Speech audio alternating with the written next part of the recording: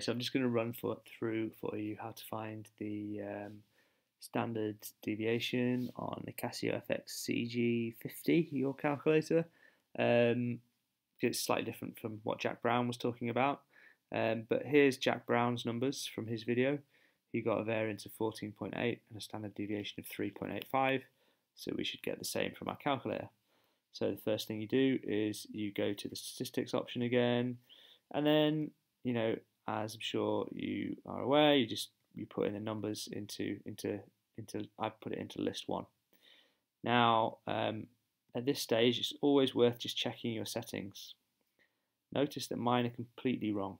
Okay, my one variable x list should be list 1. So I set it back to list 1.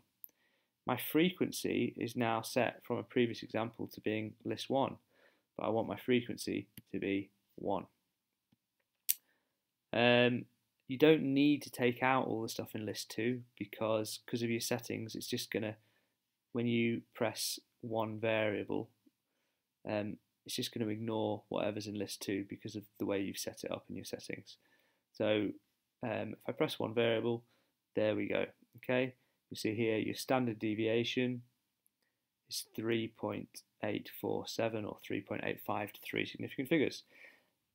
Notice that there's another one here, SX. Ignore that for your IB standard level syllabus. You do not need it. However, just for your information, what that is the sample standard deviation.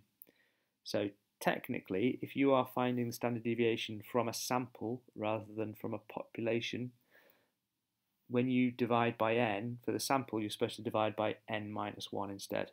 So this sample standard deviation just uses a slightly different formula.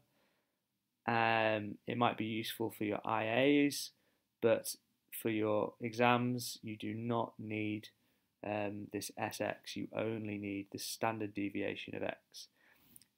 If you want the variance, you simply take the standard deviation value and square it.